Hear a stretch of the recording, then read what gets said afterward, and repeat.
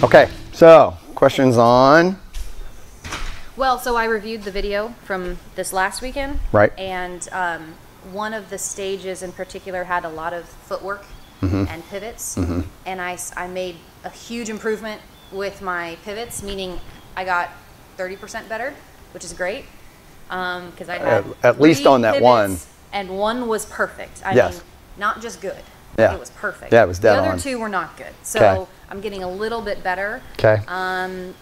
And so I think if we can work on pivots, because what happened is the pivots that were not good were on my non-dominant leg. Well, my dominant side, which is not my dominant leg. Right. Your non-pivotal axis. Yeah, not on the side of your pivotal axis. Right, exactly. The one that I don't like to pivot on. So that made sense. So let's work on evening out maybe some pivots, and we'll talk about, well, you were talking about the mechanics of it. And then something else I'd like to get to, and I had this thought, was the ability to, when your heart rate is up and you're tired, still be able to perform fine motor tasks. Tough. Something along those lines. Breathing. You have to be able to change your heart rate. Okay. In order to change your heart rate, two things will be involved. One is your conditioning, which we've worked on. That your conditioning is, I mean, it's pretty decent. I can get it's pretty much there and just go. Good. Yeah, good. That's not a problem. The other one is mental state of dealing with the stress. So the stress level, a lot of times will raise your heart rate. I would say artificially. I mean, it'll raise the heart rate, but I think it's artificial because you're mentally inducing it. It's not physically induced. So those are the two ways you can have that to where it degrades the fine motor skills. The way to control it is, one, through breathing, which is a physical to take care of physical, and then mental to take care of the mental, is mental state of being able to redirect your focus back to concentrating on what you're doing. The hard thing, we were talking about this the other night with people, and I was talk about guys when I train that cage fight, is that if you can control your focus and your composure, it's funny, when you're winning, you don't get tired.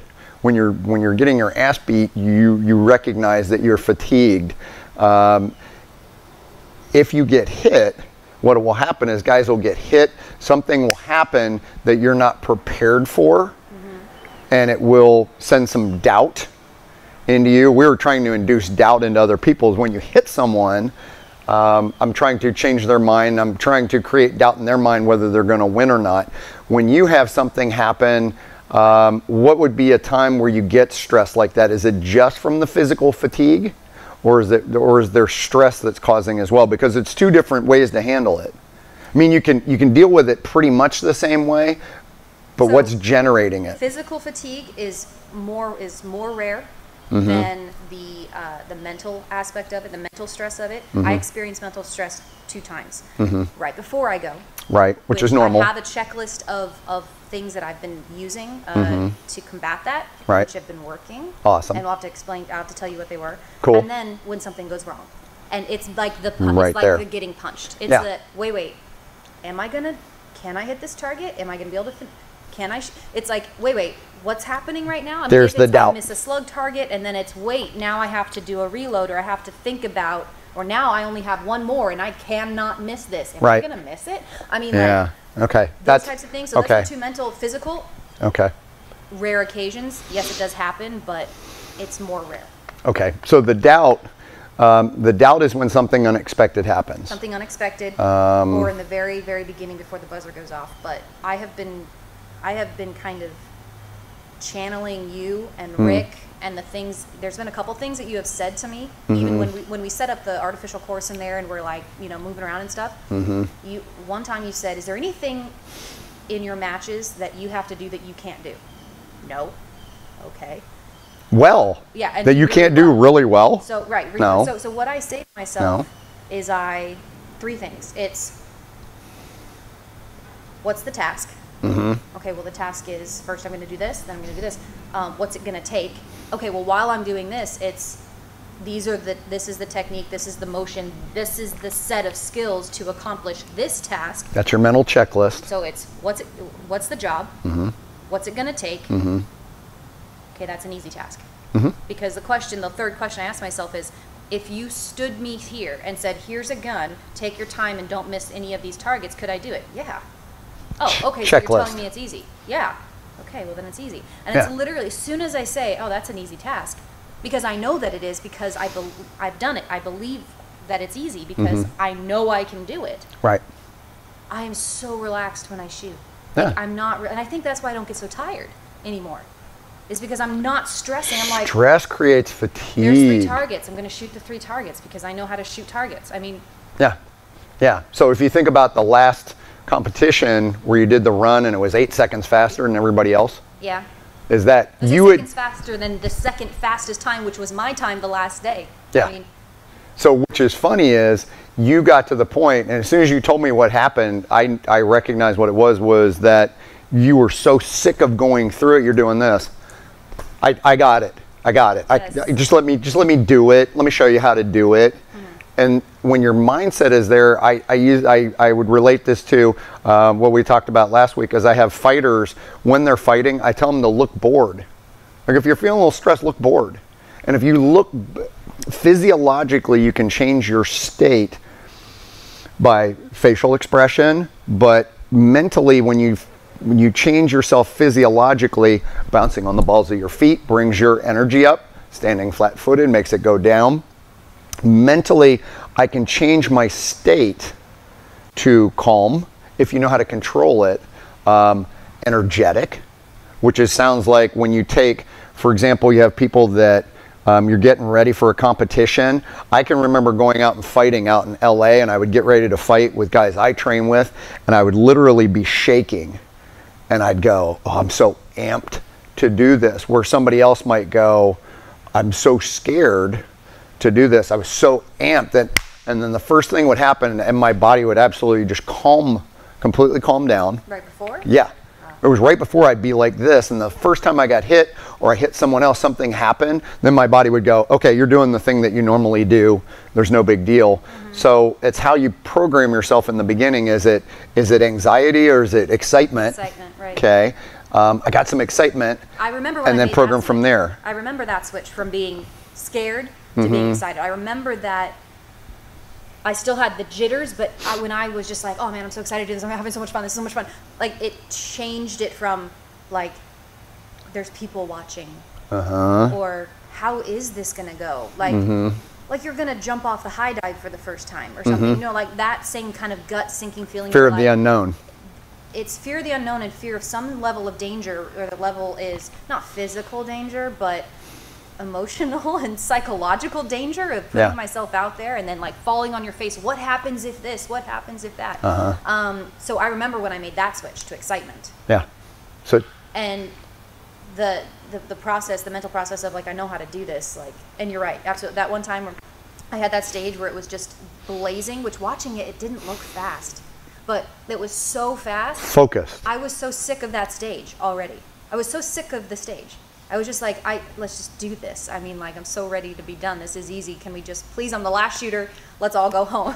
So, yes. Yeah. Now we retrain that to where now you can use that state. You can access that state anytime you're going to run something that you go, okay, how did I feel? How did I bring, and it starts to physiologically bring those things to you. Mentally, you think different, changes you emotionally. So all those things help. So the doubt, one of the things that can help with is dealing with the fine motor work when you have doubt. Something bad happens that you didn't prepare for. Prepare more. I know it sounds like a gross oversimplification. Is what if we'll do things to where we get to the point where we try and, it's almost stupid on how you go, hey, I'll have you do this skill. Let's say we're fighting. And I'll have guys, I'll go, okay, now you're in this bad position. Now you're in this bad position. Let's change it, make it this bad. Make it this bad, make it this bad, make it this bad. And we run every scenario till you get to the point where you go, okay, Now you have to do it with your eyes closed. Now you have to do it, you can only use one arm. Now you have to do it with, and we're just trying to find ways to make it so ridiculous to where you go, whatever happens, I'll do something to figure it out. That's also mindset. And that also changes you physiologically too. So if you think about, I would think for a special operations thing, guys, you'll see guys that are SEALs, PJs, will talk about, they over prepare. If they're going in on an assignment, they over prepare to where I call it a reduction to the ridiculous. To you try and you prepare for so many different things, and you go, okay, surely it will go perfectly, and it never does. If it does, you just stand there in amazement. But if it doesn't go perfectly, you're so over prepared that something weird happens. You're like, hey, wasn't that weird? Hey, did you see when? Yeah, I saw that. That was really strange that happened. There was no surprise, not because you're prepared for everything, but your mind is prepared for something different to happen than what will happen. Deviations to the plan. Right, and where you have to be is, in order to get to that place, you have to have a very strong skill set. Okay, you can't take someone. Exactly, I can't take someone with, let's say, a beginner skill set, or let's say we've got somebody who's training 3-gun, and they've been competing for 2 months. Okay, think back when you had first competed for 2 months, and I go, okay, just over prepare so if something weird happens, you're fine, and you do this. Well, I've only seen a few things. You have to have a very, very strong basic skill set to where you boil it down to what we talked about with everything else is I make everything fundamental. I make everything basic. And if everything is basic, then it's like Legos. I can take one out and put another one in and interchange it. I don't have to create anything new or spectacular. I have a set of fundamentals that I operate from. I get a stoppage. What do I do? This happens. Oh, this is weird. I've never seen this before. What do? I already have a procedure in place to do. Basic handgun. Doesn't work. Tap rack. Doesn't work. Unload the gun. Run, reload the gun. Okay, so I already have that procedure in place. If it doesn't work again, what do? Transition to another weapon, or I try, if I have time, I do it again. But then I also go, there's not, oh shit, what do I do now? It's, I'll do stuff that I know. Well, and you can see when people don't know what to do next, because they freeze. They get into that task fixation loop, where they just keep doing the same thing, or they just look at it and they're like wondering why it's not working. They don't know what to do, and they're just stand there and hesitate for a long time. Instead of transitioning to doing this, instead of doing here and doing this, just doing anything, and then going. So that's part of it. So one is having your fundamentals so strong that you don't lose sight of those. So you don't lose sight of your fundamentals, and then 2. Understanding how to control those things. So the breathing that we've worked, where I over oxygenate beforehand, and while I'm running, you can breathe to where we started working the 6-second breath, 2-second hold, 7-second exhale. And then we start, that's a more of a cleansing and a focusing of what we're gonna do. If I lose sight of what I'm doing, you can go to what we call box breathing, which is 4 inhale, 4 hold, 4 exhale, 4 hold, 4x4, okay, or box breathing. Or you can go, we do other stuff that I've trained in, 4-sided breath, which is inhale for 4, slight inhale, or a second inhale, or relaxed inhale, hold, exhale for 4, slight pause, inhale for 4, slight pause. You may need to do that to calm your breathing down. If you've got it so high and you're stressed, you can only go, maybe you don't want to hold for 4.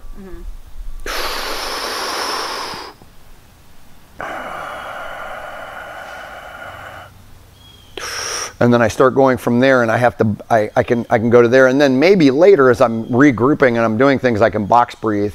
But whatever you find, one of those two to slow your breathing down, I like that one because I've used it since I was in the military. I mean, that's been years, but it calms your body down, and it gives, as you're counting too, it gives your brain something to work on. And if you take yourself out of a panic mode, like you talked about, the lock, is you literally will see this, wondering why it doesn't work, is you start breathing and concentrating, and then it allows your subconscious mind to start helping you and going, okay, what are you doing? Where are you? Where are you in the process? Let's do this. Let's fix this. Let's move to here. What do we need to do? People that can't get out of that, you see them just totally stop and shut down. You literally see people freeze and they can't do anything. And they go, well, I'm done. Right. You go, okay. Yeah. Well, I don't know what happened. I just froze. That happens all the time.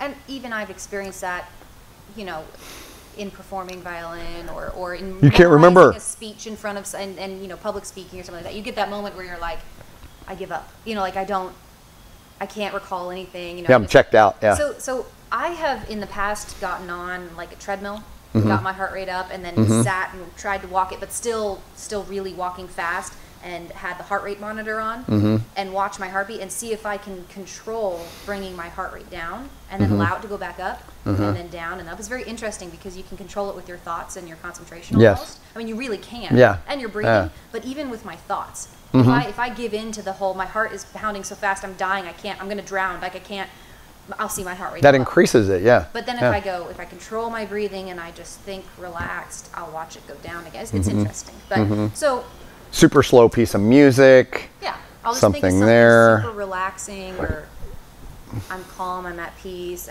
You know, but so that has proven to me. Your mind controls, you know, your heart rate through your physiology. Breathing, yep. And like it's all about the mindset. So I mean, I'd like to work on the mental aspects of calming down when the heart rate is up in order to perform fine motor tasks. I mean, I went to the gym yesterday and we got our heart rate up super high, high, and then we had to put a barbell together.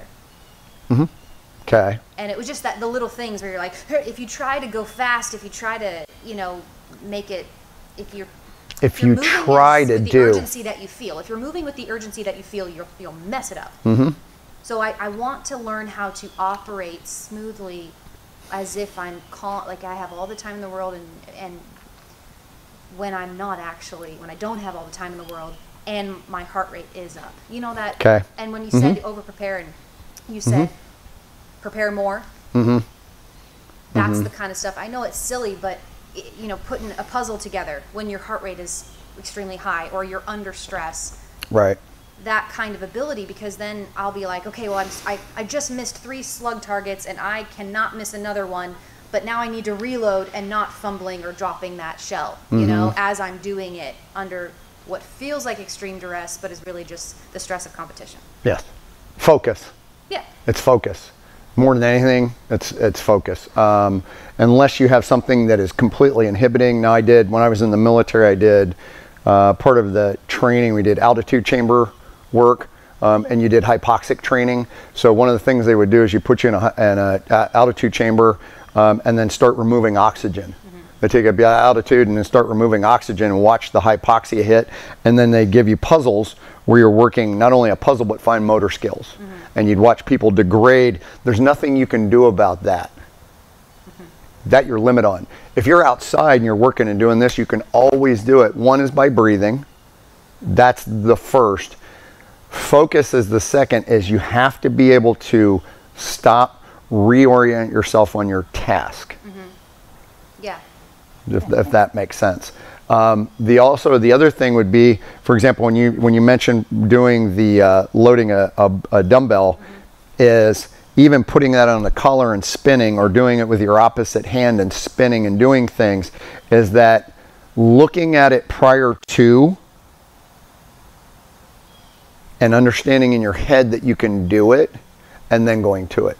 So, for example, let's say if I get to, I don't know if this will be in camera or not, but here, I'll do it over here so you can see. is, let's say this is, and I would do.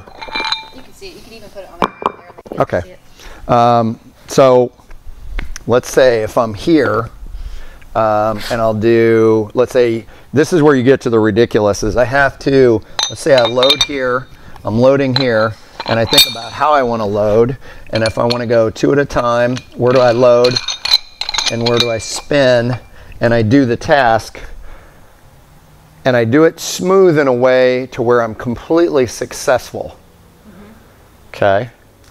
And then I get it to where I can go faster, faster, faster, faster, faster. I don't change anything. So it was like the run you made shooting last weekend, weekend before, where you're not thinking, oh, I've got to hurry. It just is fast because you're dialed in.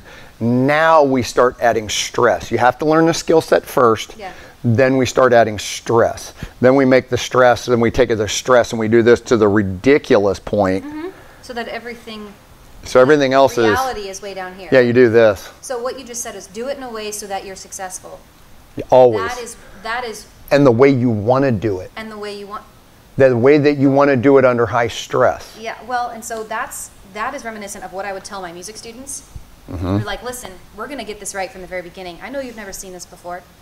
Play this scale so slowly, if you will, that it's easy. There's no way you can make a mistake. Right. And they're okay, da-da-da, mistake. Wait, you didn't understand. Do it so slowly, it's impossible to make a mistake. Whatever that means for you. And so that's kind of what goes through my mind when I was shooting is, I need to do this in a way that I'm successful. How am I going to do that? Right.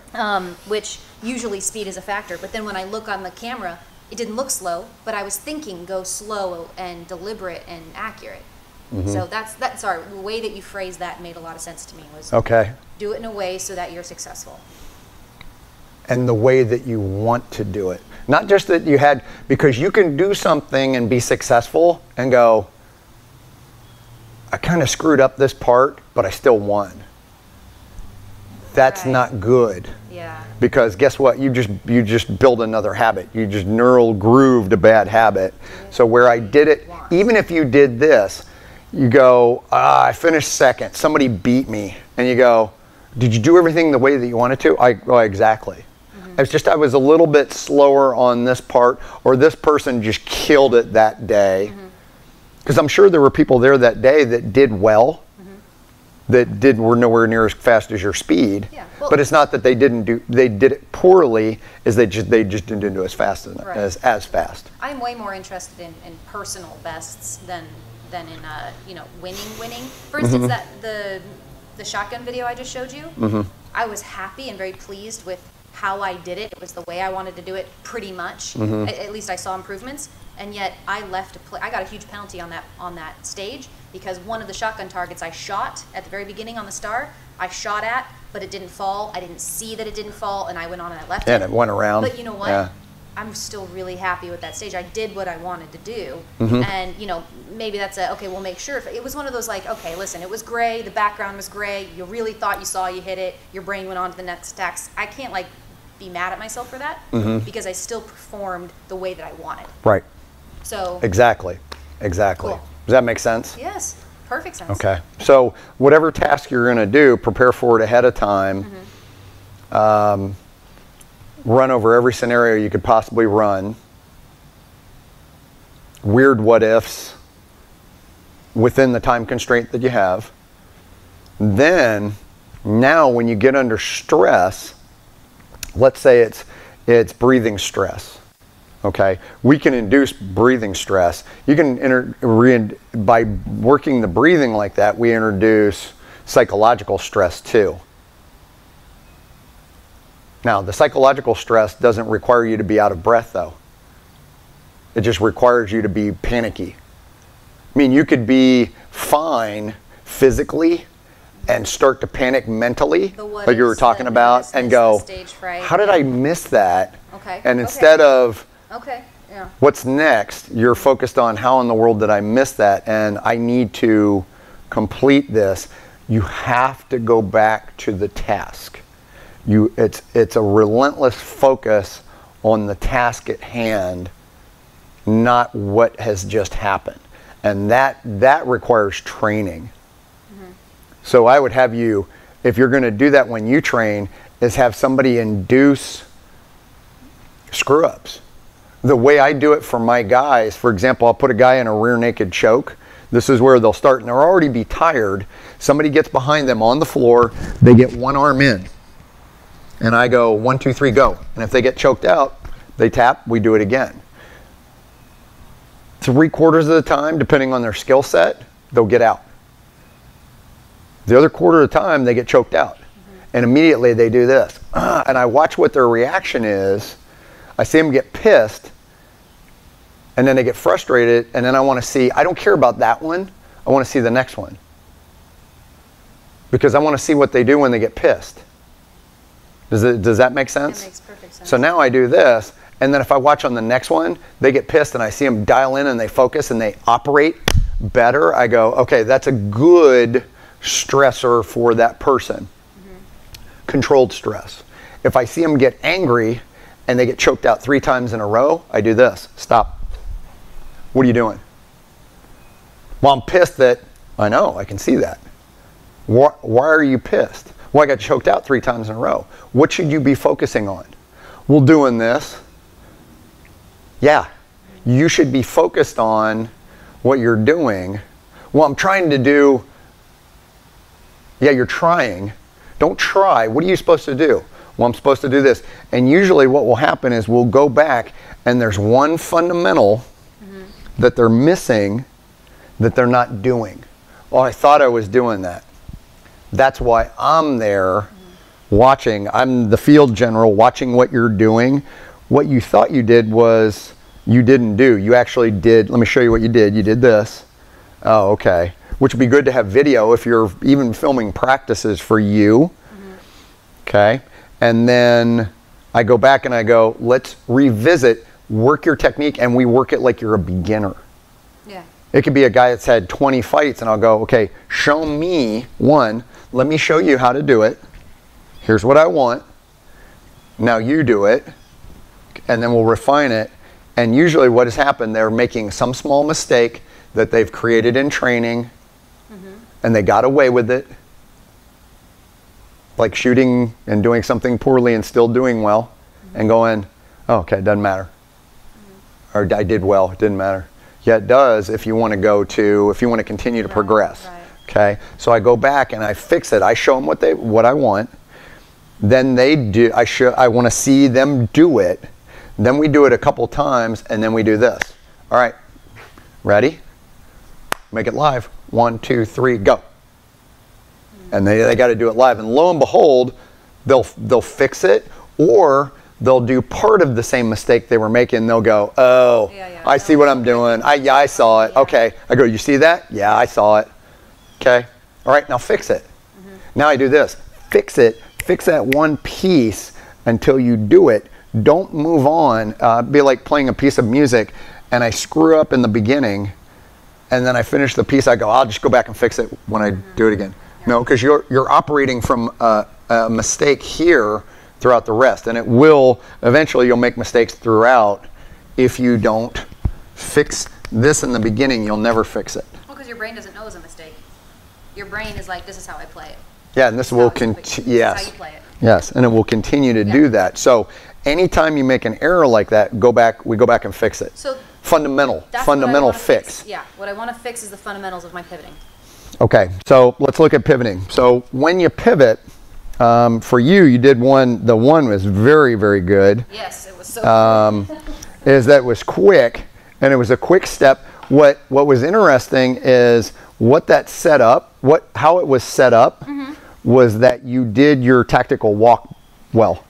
It was straight from a tactical walk into a pivot, yeah. Did you see how wide your feet were on your tactical walk? They had to be. I was going to slip and fall. Exactly. It was, honestly, it was so slippery that if I knew that if I wasn't just like, that I was going down. Well, you saw me slip. You saw me slip on the takeoff. So it was all about getting as much. Yeah, you can see the foot go, yeah.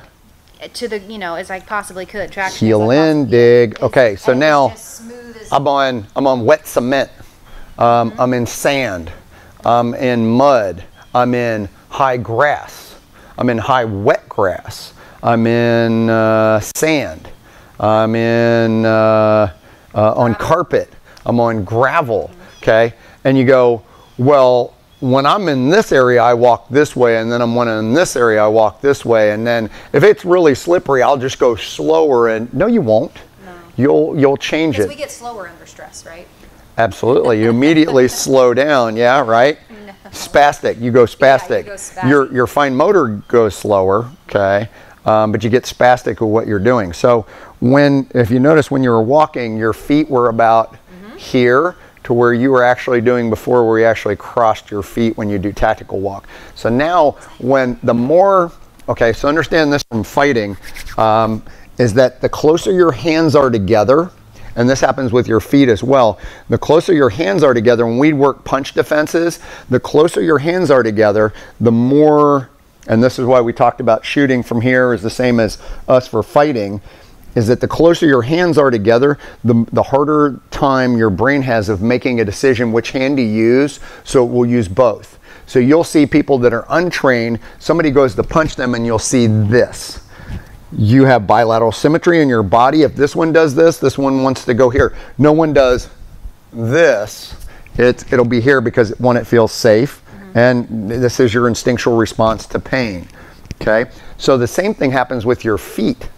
We used to do studies years ago where they had people, back when they had driver's ed, they would have simulators, and people used to, because you had a clutch, a lot of people drove tractors back in the day, you would drive with your foot on the brake and the gas at the same time. So if you ever see, and it's going away now a little bit, but if you ever see any really old people, usually with big blue cars, driving slow with their brake lights on, they probably have both feet on the same.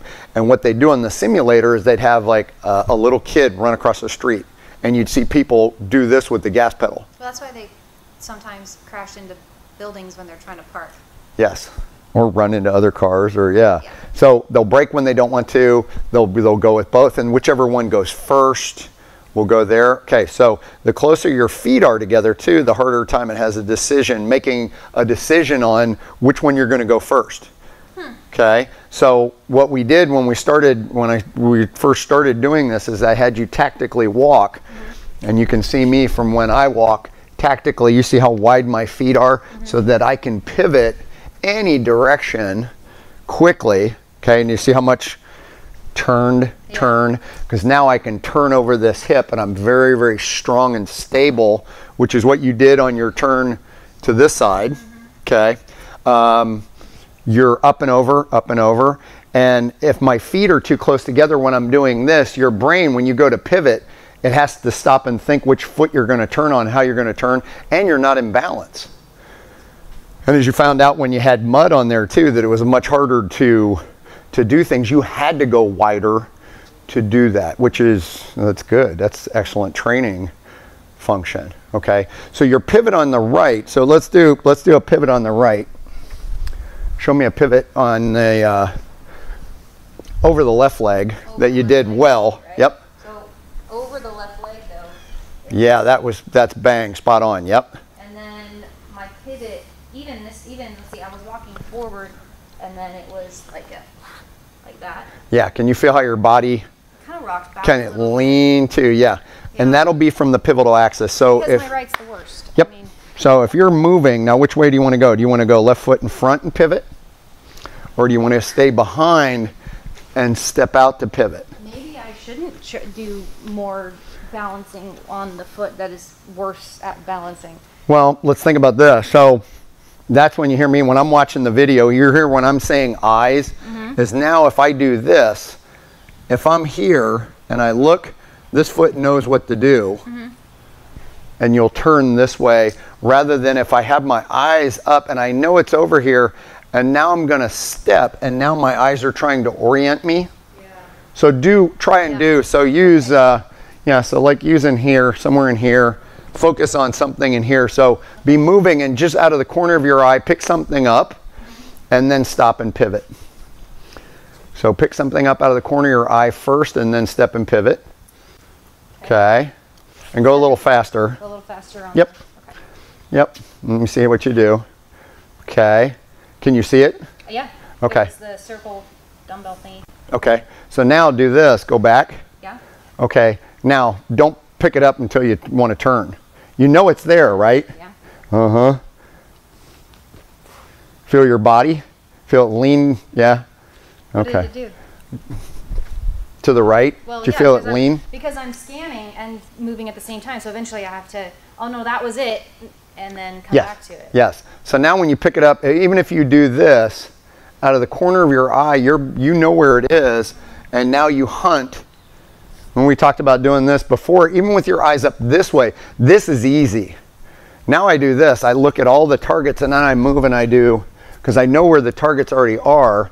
Now picking up something peripherally, it does the same. This is very fast, but your peripheral vision is not focused. But it's incredibly fast. This is our survival stuff, and to pick up movement. So now. So it's fast but not focused. Yes. Peripheral vision is. Yes. This is very, very focused, but it's not fast. Okay. It can't pick up fast movement as well. So this is the tunnel vision. This is worst. The strongest focus is tunnel vision, and that's the straight on tunnel vision. Whereas this, the worst is I don't even see it. But yeah. So think about looking at a fan. You can look at a fan spinning straight at it and not be able to see the blades, and then turn and look out of the corner of your eye, you can see each blade rotating. Okay. That's the speed. That's a survival thing. That's a survival mechanism. This is for focus.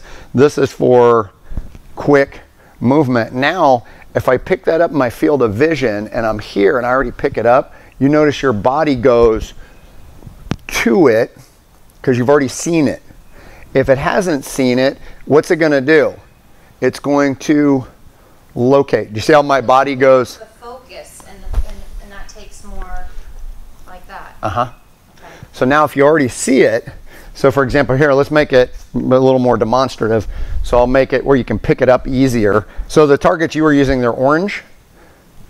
I'm going to go here.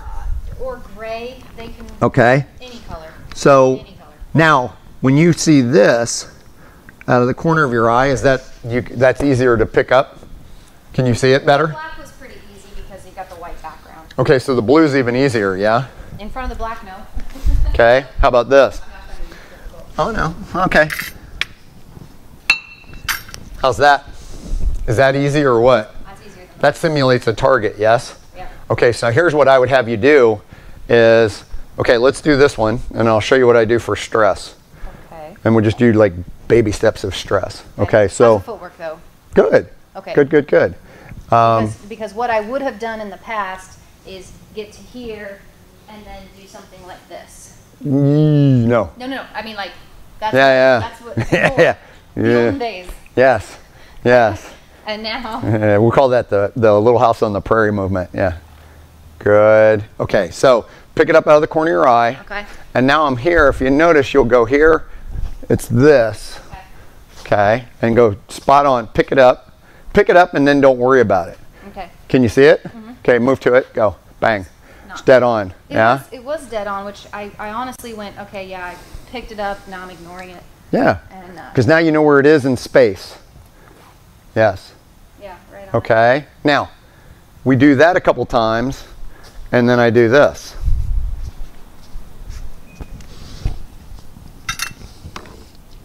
Okay. Now I make it blue with some black in it on the black. So it's harder to see. Yeah? Okay, now do it. Good. Pretty good. It's the same. Okay. Now, to make more stress, and this is just Black on black. black on black, but smaller. Now, what are you looking for? What am I looking for? I always think of Sesame Street. One of these things is not like the other. One of these things. What's weird? What's different? Right. And you go, oh, that's not the same. That must be where it is. Yeah. So as you walk, move. Okay. Better. Okay. Now do this. Now do here. Go back. Okay. Now I'm gonna be in your field of vision. Okay? So you're in the way right now. Yeah, so don't look where it is. I just saw you look. Okay, so don't look where it is. Now move. Okay, move. Okay, pick it up. Ah, but I'm not good. Now it's muddy, slippery like you did on the weekend, and you go. But, That's visual distraction messed up my footing. Is that what not happened? being able to locate it visually. Do you know where it is in space anymore? Not perfectly. We've talked about this before too. Baseball player playing by the warning track. Okay, the pitcher throws the ball. You hear this. He sees the bat, then hears the ball. You don't even hear it in the same time 400 feet away. You don't hear it in the same time because the sound travels slower. He sees it. He sees the pitcher throw 100 miles an hour. Boom, boom. There's the bat. He's already starting to move to where the ball's going. Now, how does he know that? Visual. He's seen it millions and millions of times. He doesn't wait for it to be hit and then do this. It's not like your weekend softball game where somebody hits the ball and people are like doing this. Right. He is, as the pitch is being thrown, you'll see him do this. The guy swings and you'll see him start to move. They have to be able to run it down. Now you got guys that'll run something down that's 80 feet. I'm gonna run 25, 30 yards to run something down. The guy does this and dives and catches it, gets up, throws it in, tips his hat, puts his sunglasses back on, is like, okay. That's the visual pickup because I can do this, is I can watch there, ball's gone. Do you see the ball flying? You might not. You might not pick it up until you get to where you're going, and then they do this. Oh, there it is. But I knew where it was starting, Right.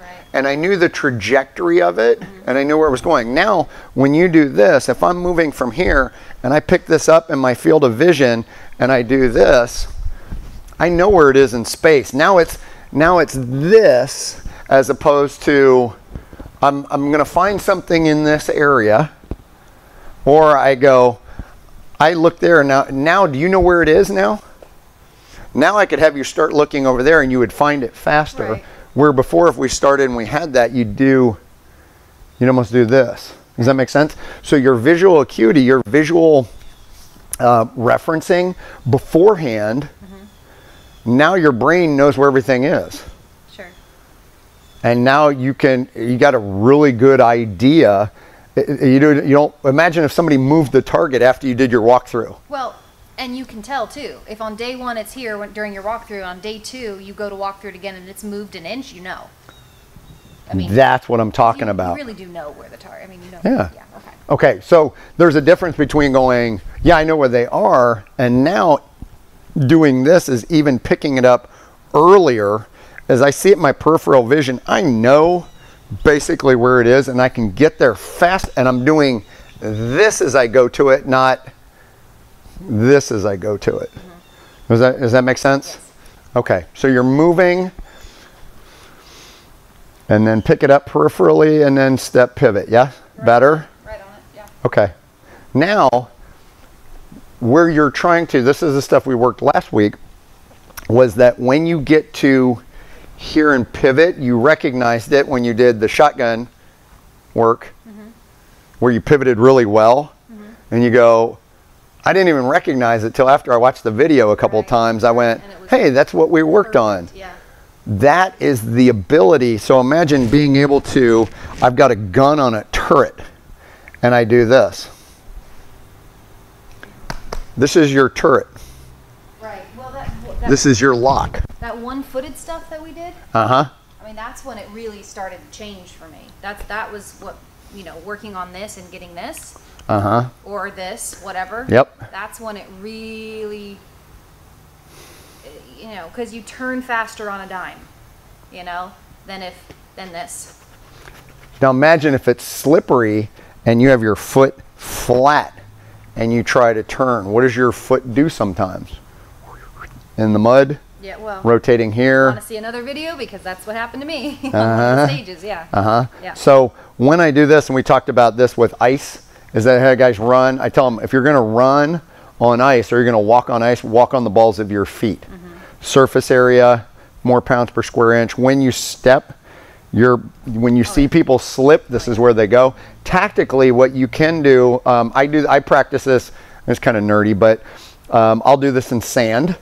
Like if I go to the beach, I'll do this. Outside in snow, when it snows, I'll do this, is I'll purposely walk heel and I'll dig my heel in to pull myself. Dig it in, dig it in, dig it in to pull. Well, but also, when your heel on your front foot goes down, you haven't released with the ball of your support foot yet. No. So even if this goes out, you're still holding yourself up. Yeah, when I go here, I can stop myself too if I need to. So think about if you go here and you miss and then you come back, you could even go back again if you wanted to. Right. And then you could even step again and go back. Yeah. Yeah. Yeah, I feel like I need to work on that. You know, walking forward, turning right, then turning left, then turning left again, then until I don't have to think about, it's not a thinking thing. Right, right. And like, okay, now switch. Okay, yeah, you know, it just happens. So do this. You can the things that I run, and I have a lot of people, because I have some ideas that are extremely different than everyone else, is that I go, okay, test it. Okay. Test it. Test what you were doing against it, and then do what I have you do. I have people that will purposely do it wrong once they're doing it my way and to mess it up so they can say it's wrong. And I go, I just saw you do that. Yeah, okay. Yeah. Try to walk heel toe like you used to with your feet crossing, and then try and step and pivot. Okay. So, but do it with a weapon. Okay. Can you feel the awkwardness of it? Well, there's a lot more movement to the. I'm on the heel of my foot. Number one, I'm more narrow than I would like to be, or at least in a line. I don't want to be in a line like this. I'd rather be like this. And I'd like to be more out over the ball of my foot. And then I stood up straighter. And there was a lot of this. So you're not going to have any balance. When your body's off balance, will you dial in to do what you're going to do? Your body, in order to do what you want to do, what you're going to execute, your body has to stop. Yeah, it has to stop and make the decision. Trigger, it'll adjust my balance, which doesn't go well. Yeah. Or you'll be impatient and do those things too. Okay. So when you're doing, and then go back to do one peripherally and then walk wider like you did, and then pick it up. And that's pretty easy. That's more on. And it'll be different when you have boots on and movement.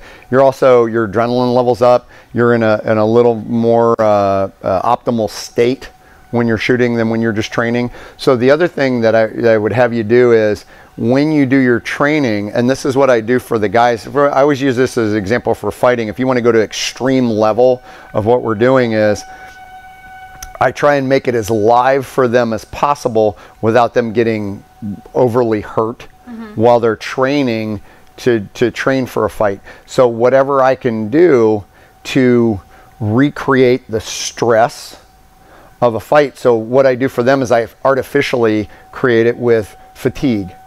So I'll have guys, they'll do normally my amateurs fight 3-minute rounds.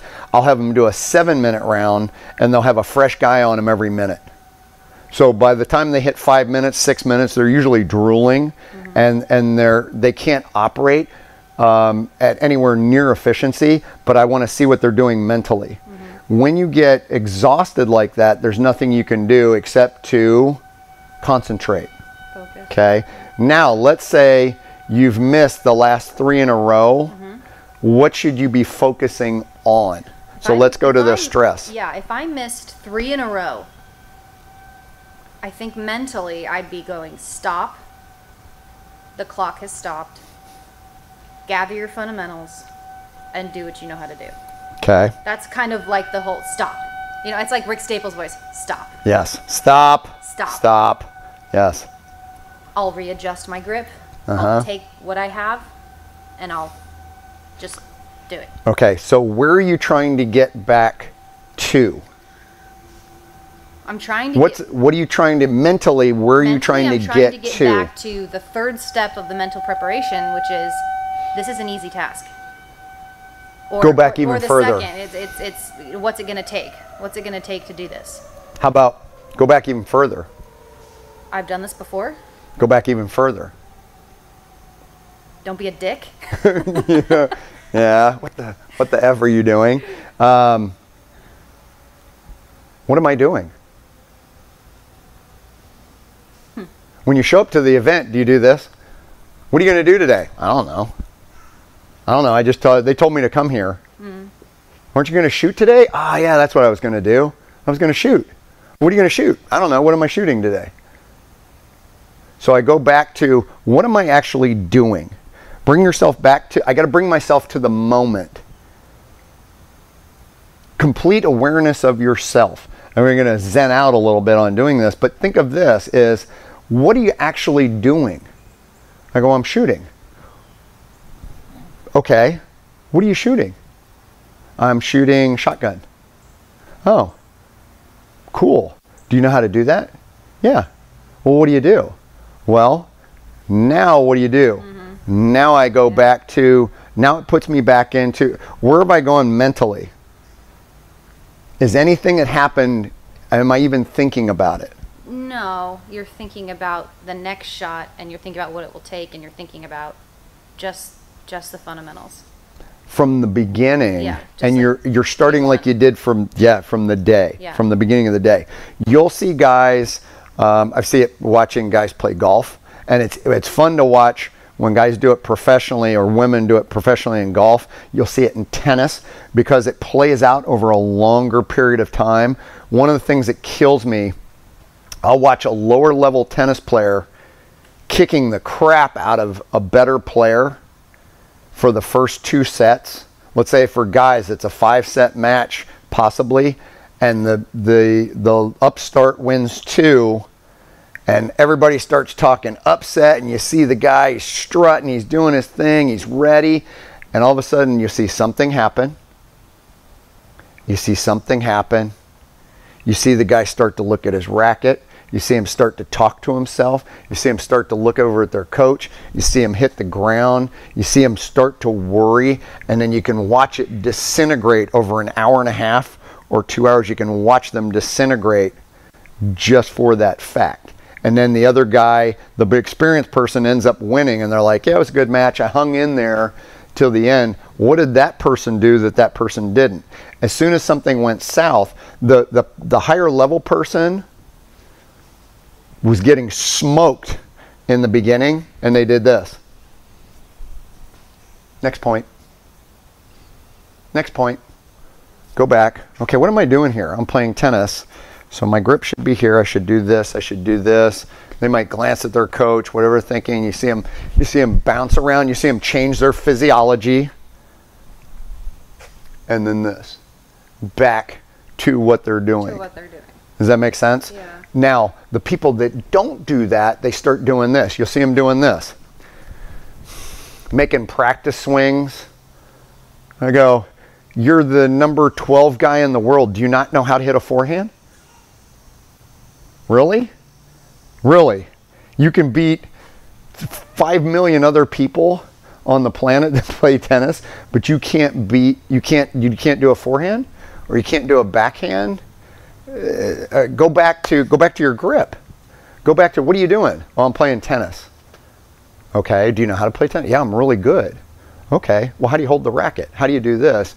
That's stuff that I can do mentally really quickly, and then bouncing, and what it does is it takes me out of, why can't I hit my forehand today? Why can't I shoot right today? Why can't, every time I turn here, why am I off? What you're focusing on is what you're doing wrong. And you're not going back to, I already know how to do this skill set. Now once you get to there, once you do this, what am I doing? I'm shooting. What am I shooting? I'm shooting shotgun. Do I know how to do this? Yeah, I know how to, this is easy. Well, what do you do?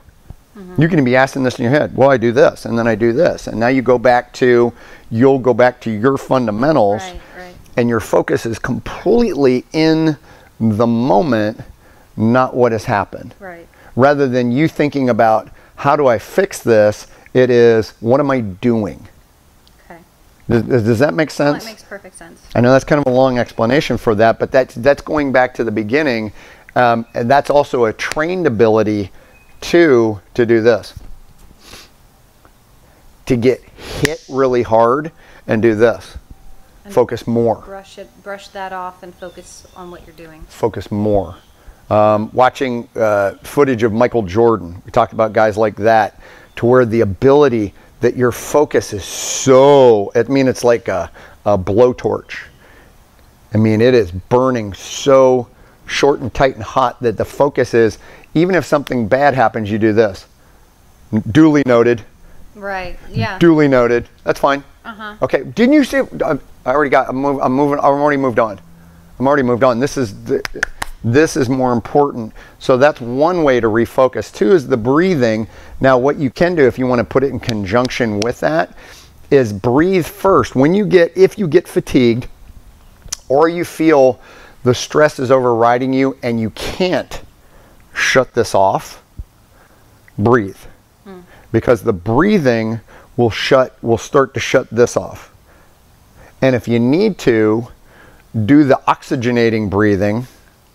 I know sometimes that's hard while you're in a competition. Beforehand, after, I'm just so amped today, I can't calm myself down. Oxygenate. And you'll feel your body it'll force it to do that, and then go back from there. But if I can't get out of my head and go back to the beginning, breathe. And that's something you can be training to do while you're doing it. Does that make sense? Yeah, no, that all makes a lot of sense. I need to do better in my training, my live practice at creating, well, I was going to say I need to do better at creating those situations that the punches, out of something, when things are difficult or they don't go as planned. And I have done a pretty good job. I mean, I try to shoot from, something that's wobbly. If I don't have something, I'll stand on one leg, something that takes it away from being optimal. You start to get used to those things though, and you go, right. Even then you'll go, yeah, I know how to do. Yeah. Yeah, I know how to do. So what should I do? How can I do this in my life practice? Because I try to hit the outdoor range at least once. Well, this would be for anybody, is that to take, if, for example, if you're going to do handgun training, take, I know some people don't have the ability to do this, but if you're a professional shooter, you certainly do. Take 10 magazines, load your pockets, put a varying number of rounds in each one, and without looking, load it, and then work. And then I get one that's empty, that if I should do this, boom, boom, as soon as it cycles, I should be running another. There's two, and it should be in your head. As you're working, you should go, oh, that was interesting. There were 3 rounds in that one. There was only 1 in the first one. I wonder how many is going to be in the next one. That's when you're completely in control. If you're not in control, you do this. Oh shit! I wonder how many this one has. Was I fast enough on the last one? Did I not prepare? Now that's all the doubt things that I'm not focused on task anymore. So I purposely do that to myself. I can pre-fatigue myself and do that. I can do burpees and then run that same scenario and see how well I concentrate. But I have to change it every time. When we do... I feel that. I feel like I'll do that again better next time. You will do it better next time because it's not as hard anymore because... It's a SAID principle. Specific adaptation to imposed demands. That's a SAID principle. So think about when we do airsoft stress drills for the firearms class. What does everybody want to do more of after we do that class? The airsoft drill. More of the force on force. That was fun, and it was this, and it was this. Because they think they're going to get better at doing it. They want to think about it like paintball. The first time is training, the second time is entertainment. Yes. Yeah. Yeah. They want to do it for fun now the second time. And it's because of their ego. They got spanked, and they want to fix their ego. They don't want to fix what they were doing. They want to fix their ego. They want to get better at playing the game. They don't want to get better at fundamentals and operation. Yeah? Does that make sense? Yes. So when you're doing it, when you're doing training for yourself, you can go, well, I did this and I did this, did this. Well, you're getting better at playing that game. Right. You're not getting better at operational. And so that's kind of at the base of my question, because I'm starting to get good at my game. In my training. Okay, so yeah. Okay. So you can change it. I do this. I need to change. And also, how do I get the stress level up that I need in training? That's going to be more than the stress level of competition. You said, well, you can fatigue yourself. Mm-hmm. But how do I get that? I don't know, like the how much you care. Aspect, the danger aspect. Okay, so this will be, you'll understand this from, we'll correlate it to musical performance. Mm-hmm. Metronome. So I take a piece of music, let's say it's 62 beats per minute, okay? I set it at 80 and I play it. Now, you're gonna make mistakes? Maybe. I set it at 100. Are you gonna make mistakes? Probably. More than before. Yeah. Is it gonna be as perfect of timing when I go back to 62? No. But what I'm doing is I'm having the ability, I'm pushing myself to make that same performance, and I artificially induce it by a time constraint. Mm-hmm. So now in shooting, let's say that I have targets and I recreate balance. Maybe I stand on something that makes my balance deviate. Okay, after a while I do this. Mentally, when I see that thing, I'm already prepared for how do I adjust my body when I hit. Mm-hmm. You know that from when we do these drills. After a while, it's not challenging anymore, which is awesome, but also your brain gets into a lazy mode. Mm-hmm. And then when something weird does happen, now you have the potential to go, There's nothing on the line. That lazy mode is, there's nothing on the line here. Uh-huh. If I mess up, I'll just do it again. Right. So and it's that one and done kind of danger that's like, hey, if I mess up, I don't get to take that back. Exactly. So now I do this is I'll do it by a time constraint. Is maybe I have a run that I set up in training, and I do it and see whatever my time is normally, and then I do it. I make it. Let's say if it takes you, like your run you did that you did well, that on the other competition where you were 8 seconds ahead. What was the whole run? A minute? It was 68. 62, 68. Let's just say it's 62 seconds. 62 seconds. Let's just say 62 seconds. Now I do this, as I take what I normally run in 62 seconds, and I go, I'm gonna do it in 40. Okay. Pressure? Now, where's your pressure? To go faster? Yeah. Now, what's your pressure is to execute faster too. Now you start getting a little, if you really want to beat it, you can't go, well, that's ridiculously fast. Nobody can do that. Already right now you're talking yourself out of inducing the stress. Now I do this, I go, shit, how close can I get to that? How close can I get to that? As now I'll run it, and maybe I'll do it, let's say in 59, and I make some mistakes. Now what will happen, here's another tool you can use for the training, is I try and force myself to go ridiculously fast, and that increases the stress level. It's an artificial increase, which is good. That's like a competition one, to where you've seen somebody else set a time, and you go, okay, I gotta beat that time. Now it's so ridiculous, and you push yourself, and then you go back to doing it normally. What it will also do is that when you make it ridiculous, what you'll see is there are some things you go, wow, I still, even as fast as I was going, I did these things well, but you'll find a couple things where you go, I was off on this, I was off on this. Those are things that you need to work on in real time as well. Okay. Then going back to after you run that at the whatever level, the super fast level, is now I'll go back and run it at a normal time, and do it, and then go back and do it fast again. Or now I do fatigue, and I try and run it ridiculously fast. And you'll probably find that once you go from the fast back to the normal time, the things that you did really well at the fast pace, you'll still do well. And you'll probably be focusing on the stuff that you didn't do well at the fast pace, which will then be at the level that they need to be at that pace at least. So I'm constantly doing this. So I take my weaknesses and I bring stuff up and I work on those things, those little things. And there'll be little things that you'll notice that if you didn't do that drill, you'd never notice. You'd say, oh, my overall performance of doing this particular competition wasn't as good. Well, why? Well, it was just this one competition. Or you won't discover the areas that you're making mistakes on consistently. Okay. So when you have what you can do is take those areas that are not as consistent, bring those up, and those are the ones you spend the bulk of your time working on.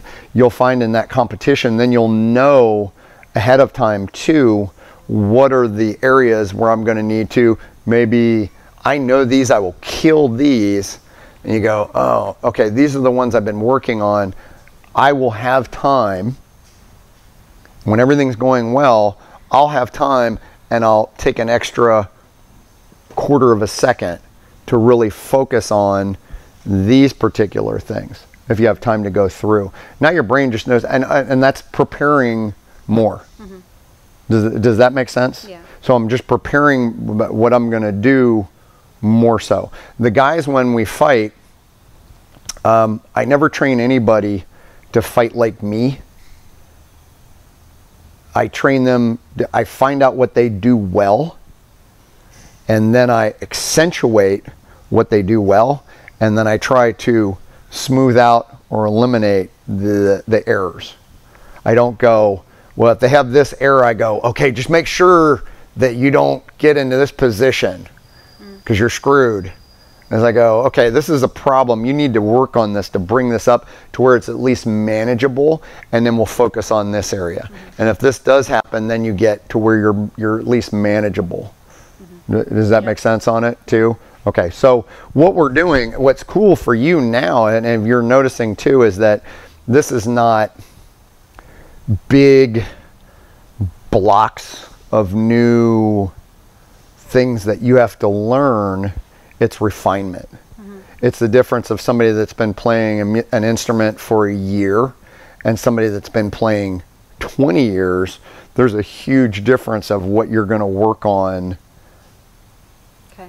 The basic, you still need to have that grasp of the basics, but now you need to know to go back. We're progressing to the next level to where it's not like we talked about last week. It's not, man, I just did that. It was so awesome.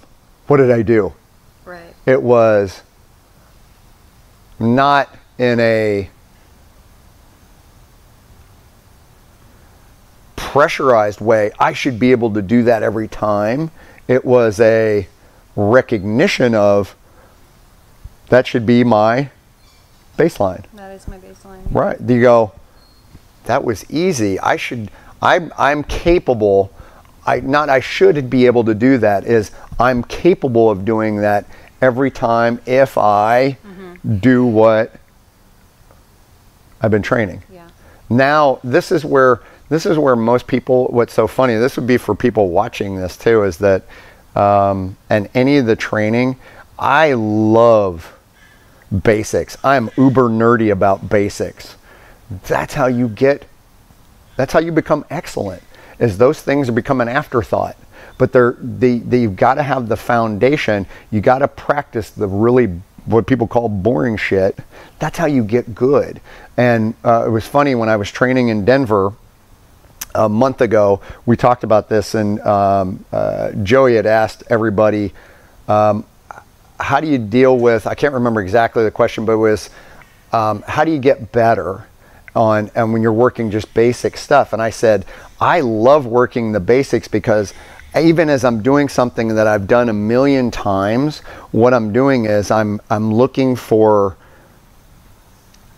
micro improvements constantly. I'm constantly regrouping, and I'm looking, and I'm seeing collectively, okay, is this a little better? Is this a little better?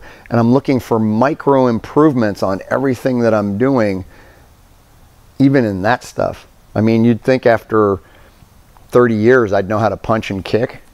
Every day when I come in, if I discover something that makes me takes me from maybe 98% efficiency to 99, I'm super excited. I'm geeking out about it. Right. That when you get to that level, that's what you're looking for, but it's always there. You can always refine and do those things, but take your basics and dig into them, where I'm looking for micro improvements or even understanding them more. That's the kind of stuff that most people don't. They want the sexy stuff. They want to see, they want the end result. They want to be standing there at the end getting the trophy and doing those things and looking cool while they're doing it. It's, you have to do the work first, and that all that will lead to doing those things. Yeah. Cool. Good stuff. Yeah. Yeah. Does that make sense? Yeah, it all makes sense. And that's what I like. I like what the last part of what you said was the understanding it and thinking about it, study, you know. And if you don't understand something, you can do it once. But if you understand it, you can do it every time. I can repeat it, yes. There's a huge difference between seeing someone play a note, between an A-level musician, a first seat musician, and a third. What's the difference between a first and a third seat musician? Or even a first and a second? Just the 98 to 99. Basics.